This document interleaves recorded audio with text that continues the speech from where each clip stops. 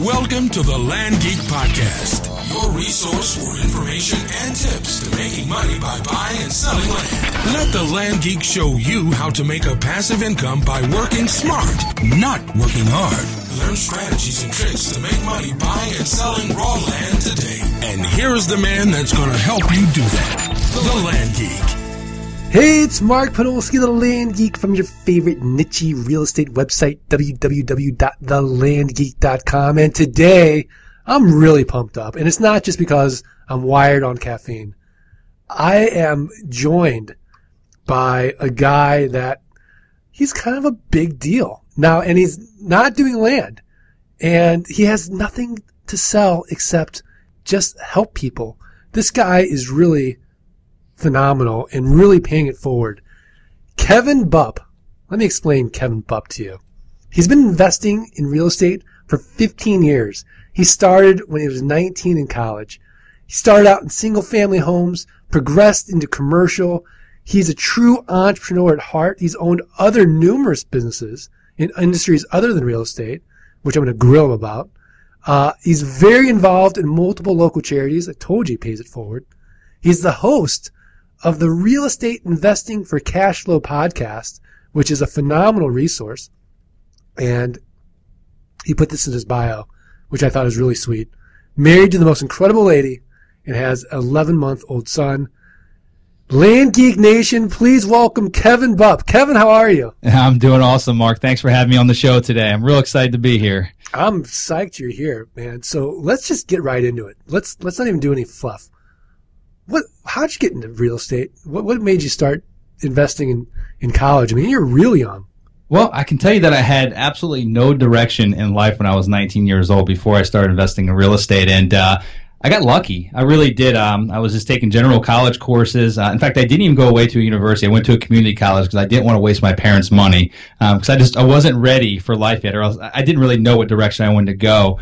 But I started dating a girl, and her mother had just been through a divorce, and she started dating a guy, became friends with him. I saw him around the house during the day a lot when I was, obviously in between classes, and just really wondered what the heck he was doing. Shouldn't he be at a 9-to-5, or, shouldn't he have a job? And chatted with him one day, found out that he was a real estate investor, owned some single-family rentals and multifamily apartment buildings in the city I lived in. And it was very intriguing to me that he had the lifestyle where he literally on a Wednesday afternoon, he was hanging out watching movies or, just hanging out in his home office. So it piqued my interest, and I grilled him about it for a few months.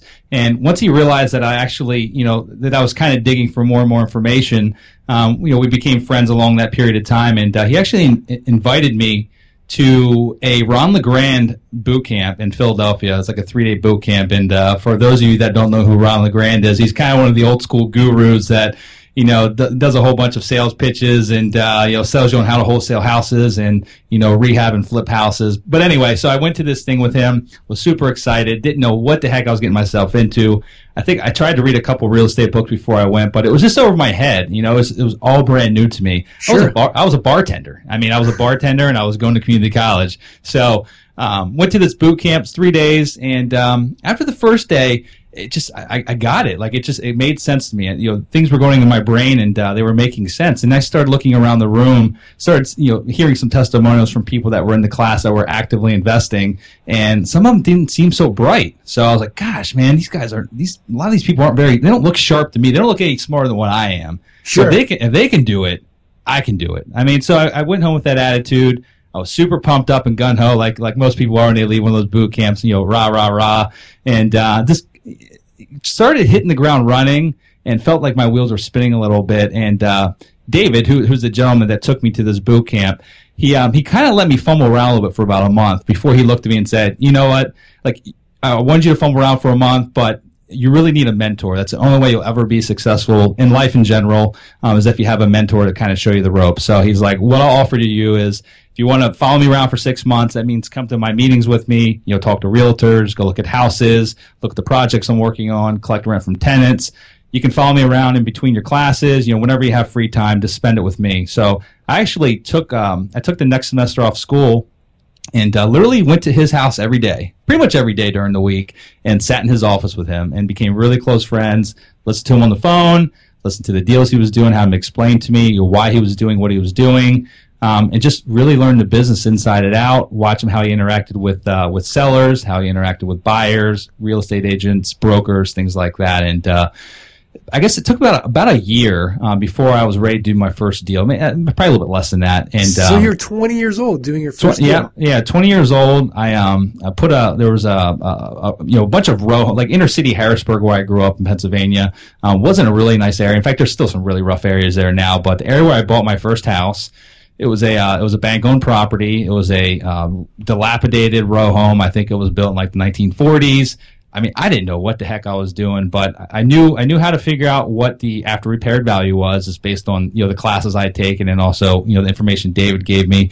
And so I figured out the after repaired value, made a lowball offer on it, and it was accepted. I think I paid $26,000 for the house. It was worth probably like 65 or so. Now, Kevin, where'd you get the money? You're 20 years old. Yeah, actually, I had some of my own money. I had about $5 or $6 grand that I had saved up. I actually made really good money bartending, the job I had, but obviously I didn't have enough money to pay cash for this thing. Sure. And that's where David came into play. He had a lot of relationships with private investors and private lenders, and he introduced me to one of his private lenders, and I ran him through the deal, told him what I was going to do with it, told him what my intentions were. He knew obviously David had my back in terms of coaching me through the process if I hit any road bumps. And I borrowed 21,000, or actually no, I guess I borrowed about 30. I don't remember all these numbers. This is so long ago. Sure. I think I borrowed about 30 grand from him. Put 5,000 or 6,000, whatever I had, as my own skin into the game, and turned around and sold that property for $59,000. I think probably about 4 or 5 months later. After it took us about 2 months to rehab it, and then it sat on the market for a few months before he had a good qualified buyer. So. Walked away with $20,000 or so in my pocket, which was about what I was making working as a part-time bartender and sure. Going to school, and that got me super excited. I mean, that the level of confidence that gave me after I did my first deal was just, I can't even describe it in words. I mean, it instilled me with this confidence that no one could take away, no one could strip this away from me. And I was like, you know what, I did it once. And it didn't seem that hard. And I made some mistakes. I probably spent some more money than what I should have on the rehab, but I'm going to do this again. So anyway, we did some more deals in Pennsylvania. I partnered on some stuff with David. Continued going to school, and actually finished my 4-year degree at the local community college, and decided I wanted to get into real estate full time, but I didn't want to stay in Pennsylvania. So just not enough action there for me. It's a town that really doesn't progress. In fact, when I go back now, the people I knew 15 years ago are still doing what they were doing when I left. I mean, literally going to the same places, hanging out with the same people. And, it hasn't evolved that much, which isn't a bad thing, but not for me. So I moved to Florida back in 2002. And just really took some time down here to get involved in real estate. Started learning the market, what was happening, who the players were. Attended a whole bunch of real estate investment club meetings, and just dove in feet first, and started doing deals. I guess 6 to 8 months after I was living here, and focused primarily on single family homes. Okay. What was like your sweet spot? I mean, were you looking at the lower end of the market? Yeah, we were low. I was low income. I basically did what was my comfort zone. So I was looking at lower end type stuff, which is similar to what I was doing in Pennsylvania. First time home buyer stuff that was priced under $100,000. Both.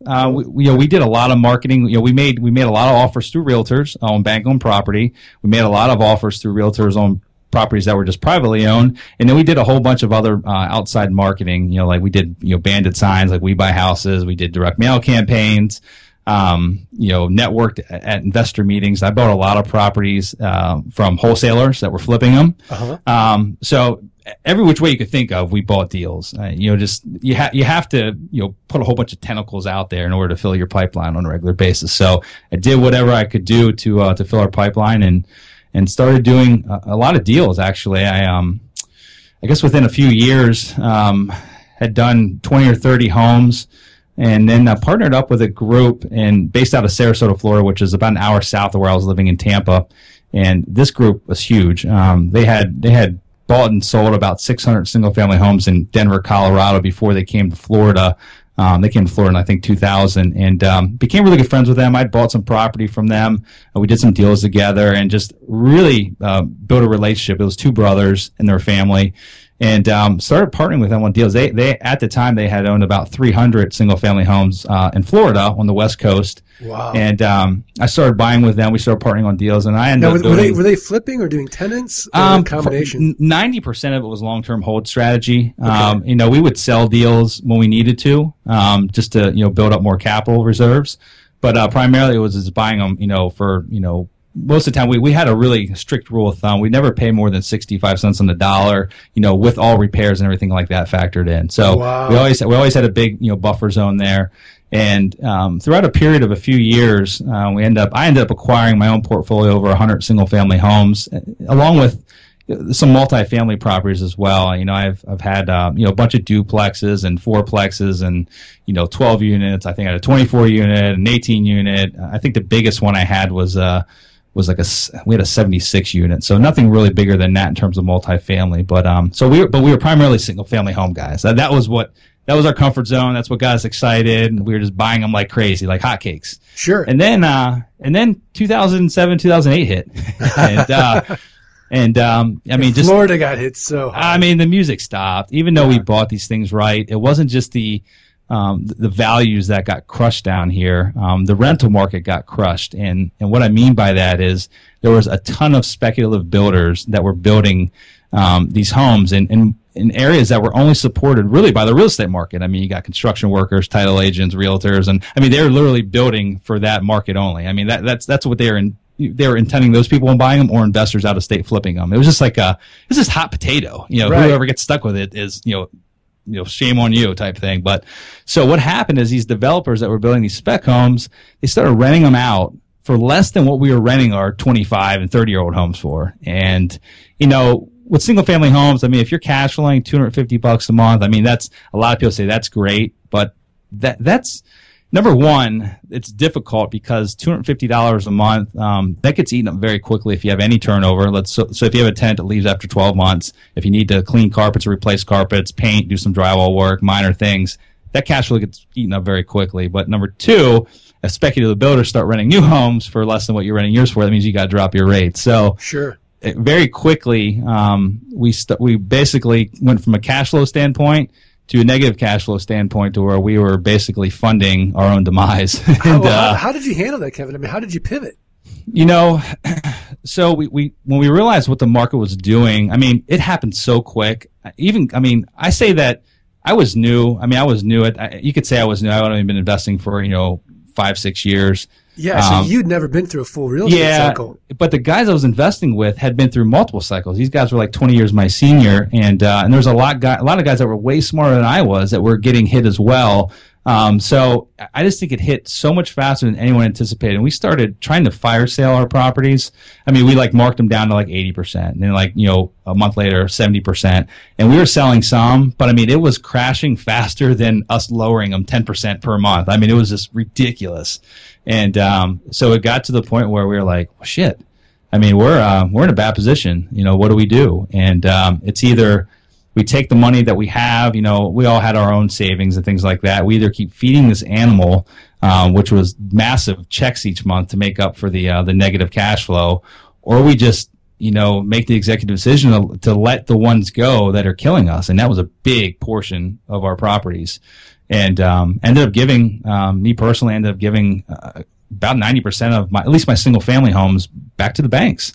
There was no way to salvage it. I mean, and I'm glad I made the split decision to do it. We didn't wait for a year. We didn't wait for, 18 months. I mean, we made that decision within probably about 7 or 8 months of things going very bad. And, I'm glad I did, because it obviously didn't turn around quick at all. I would have been completely broke if I would have waited. In a very short period of time, I would have been completely broke, savings wiped out, and I would have been in a really rough position. So, obviously, it was pretty bad because my credit was just completely smashed, and obviously was in a lot of legal suits with banks. And as of today, I literally only have one property that's still in default, and it's only because Bank of America just can't get their crap together. I've been trying to give this property back to them, but anyway, so. what I did is it was very damaging to my ego, and this come 2000, mid 2008, I really didn't know what I wanted to do. I know that I was over real estate at that point in time. I mean, the market was still, everyone's saying, oh, how this is so bad, terrible, we lost everything we own, and you get stuck in your local bubble, and Florida was really bad, so all I heard was negativity coming from every angle. All my friends that were investors are all losing money, and it's just kind of like, oh, the world's going to end. Right. So the last thing I wanted to think about was investing in real estate and putting my money into another losing proposition. So took a little bit of time, self-time to focus, and spend some time with my wife and just try to think of what our next step in life would be. And we're big runners. We're very into fitness. We do a ton of cycling. We actually have a bunch of charity events that we host, running charity events. And so we had an idea when we were running Chicago Marathon. I think it was 2008 Chicago Marathon. And had an idea for a printing company. It was kind of like a novelty printing company. I knew nothing about printing. I didn't know about business, but I didn't know anything about the printing world. It was like wide format printing, and didn't know anything about apparel or anything like that. And spent a couple months, hired a team of virtual assistants in the Philippines, built a team of web designers, graphic designers, and learned about the printing business, bought some printing equipment, and started the website. I wanted to do something that I enjoyed, in terms of I wanted to do something that I had a passion, or at least that was attached to a passion I had, and running was a passion of mine. Sure. So anyway, did that, and still have that business today. It's still, we call it our ATM machine because we don't put a lot of effort into it, but it runs itself basically, and gives us cash each month. But I got sick of that after about 2 years and realized that I didn't have the passion to build it into something big.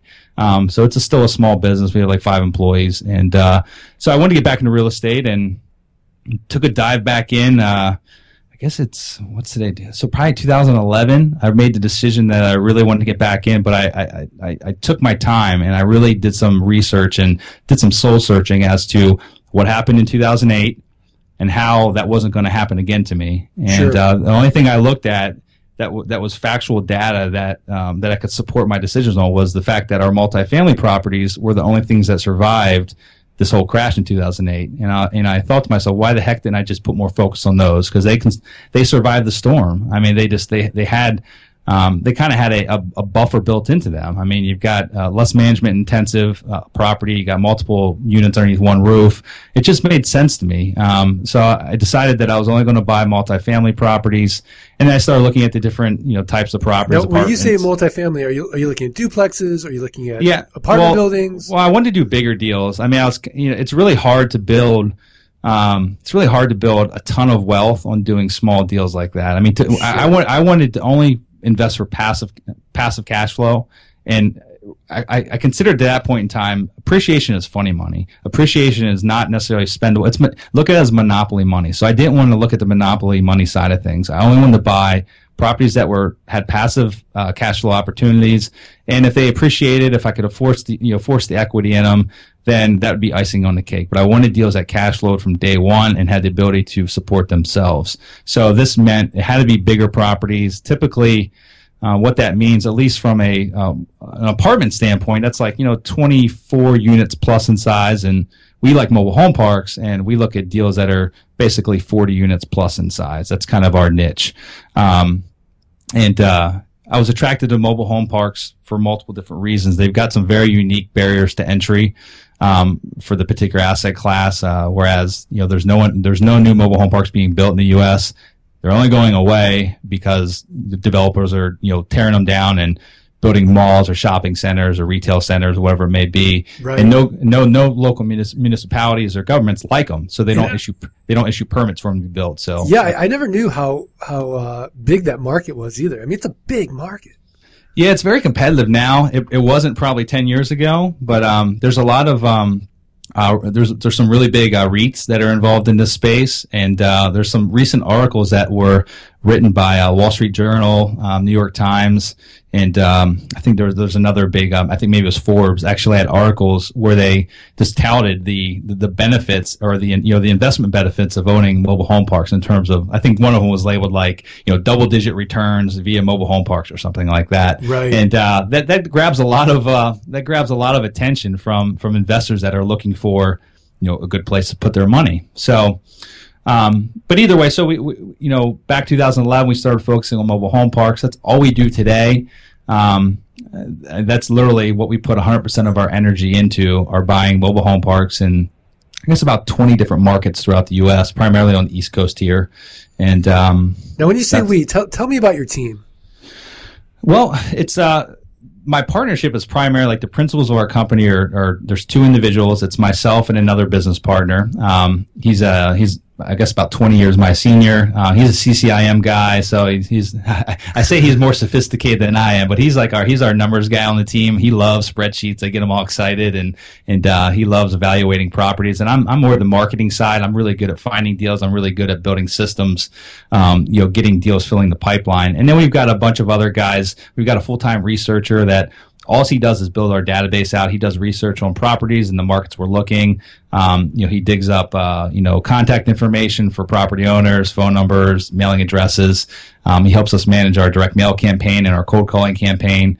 Then we've got a guy that all he does full time is picks up the phone and cold calls. Then we got an admin person as well that kind of helps pull all the pieces together. So we're a small team. We're not huge. We've got 5 people that are on our team. Then we've got a couple other investors that we partner with on deals here and there. Guys that are they've been in the business a little bit longer than us. They've done a lot more deals in the mobile home park space. So if there's a deal that we can't take down on our own, we've got a few guys that we kind of we team up with to make those deals happen. Guys that are a little bit more advanced in their knowledge of the mobile home park space. So, but just 5 of us. That's our primary team, and we do pretty well with it. That's fantastic. So tell me, when did you make the transition from full-time investor and you've got your printing business and say, you know what, I want to just help people learn about what I'm doing, and started the podcast? Yeah, so I've been wanting the podcast for a long time, and my initial intention with podcasting was to have a mobile home park specific podcast back when I decided that's what we wanted to invest in. But what I found was it would have been very difficult for me to talk about mobile home parks on a weekly basis and have really good, new, engaging content. So I thought that it would be more relevant to come up with something that was more geared towards commercial real estate investing and building a passive income portfolio via commercial real estate. So I'd been wanting to do it for a while. I actually bought the equipment back in 2011, and it sat around for like a year. I mean, you get busy with life, you get busy with your business. Sure. And my wife actually, no, I'm sorry. I bought it in 2012, and my wife, she came to me one day. She said, "What the heck are you going to do with that equipment? You built a studio." I literally built a studio. I mean, I put all the sound stuff up and bought the equipment. I mean, I jumped the gun with a lot of stuff. That's just my nature. That's me. The new, shiny new objects. Sure. And she was like, "What are you going to do with that? Either sell it or start this podcast." I'm like, you know what? That's a jump start I needed. I needed that kick in the butt. So I vowed to myself that, come the 1st of 2014, I just set a date. I said, I'm going to have it launched. The first episode is going to be live. I think it was the 6th of January. The first one went live. Who was your first guest? Frank Rolfe, who is now he's the 6th largest private owner of mobile home parks in the U.S. I think he owns I don't know how many parks he owns, but I know he owns about 13,000 spaces. Wow. So, and I think that equates to, I think he's got somewhere around 110 parks. I mean, just big deal. The guy actually, I met him about 3 years ago, and at that point he only had 6,000 spaces. So I mean, and he's private. I mean, it's just him and another guy. Obviously, they have a team, but he just went on a buying spree when the real estate market crashed. He was cleaning up in the past couple of years on bank-owned REOs that were mobile home parks, and they're just kicking butt. So he was my first interview. Who's been your favorite interview so far? Favorite interview? That's a good question. I brought Frank Gallinelli on the show. I don't know if you know who that is. That name. He's from Bigger Pockets, right? Yeah. Well, I didn't know him. I wasn't even a member of Bigger Pockets when I interviewed Frank. I became a Bigger Pockets member, I guess, probably about 3 or 4 months ago. But one of the first books I bought when I decided to get into the commercial side of the business was What Every Real Estate Investor Needs to Know About Cash Flow. And it's a book that it changed my life in that it really opened up my eyes to properly how to evaluate income producing properties. And it had the formulas of success. I mean, that every real estate investor should know if they're going to be buying property, to create passive wealth and income stream. So Sure. it's an incredible book. It's very readable. It's easy to comprehend even for someone that's brand new to the business. And he's a very sharp guy. I mean, he's just a wealth of knowledge, and he was a lot of fun to have on the show. In fact, that was one of the most downloaded shows that we've had as well. People just ate it up. So he was a lot of fun, and I've had a ton of other fun guests as well. I mean, it's all across the board. I mean, I've had guys on that were IRA guys, 1031 guys, apartment investors that own massive $100 million plus portfolios. It's just every show is different. Every guest has been awesome, and I love it. I absolutely love the podcasting business, and I love giving back. I mean, that's really the reason why I do it. I don't really gain any benefit other than the relationships. I get to meet some awesome people, and I love to give back, and I love help people out. So yeah, I mean it's pretty unique because usually when people come on a podcast, they usually like, okay, I'm selling this, and let's talk about this. And you don't have that. Is that right? No, I don't have that. In fact, what I started doing, I guess it's been about 3 months now, is I started actually offering a 30-minute free consultation with me. And I normally have about 10 people or a dozen people a week that take advantage of it. I give them a link to my calendar, and they can pick a time that I'm available via my calendar, and I get on the phone and chat with them. Some of these people are brand new. They're trying to get their feet into the business and need a little bit of direction. Some of them have done deals, and they're trying to transition into a commercial asset class, and they want some feedback. Or some of these guys are more advanced than I am, and they just want to talk shop. So, so that's been awesome. I tell my wife this all the time, that this podcast has made me a smarter investor. So that's the benefit I get out of it. It's made me smarter, and I get to help others, that are coming up in this business. So it's a lot of fun. I agree. I mean, I think, expanding your network, there's only positive benefits to it. And absolutely. I get to meet people like you. I didn't know anything about land investing. Now you got me all excited. You're the new shiny object in my life that I need to learn about. Yeah, Kevin's going to be at the 2-day Land Geek Boot Camp in November. I'm going to get him out there. Yeah, I wouldn't be surprised if I showed up there. So yeah. All right. Well, this is the time on the podcast where I like to put you on the spot and ask you for your tip of the week. Now that book was a great tip, but do you have another tip you want to share?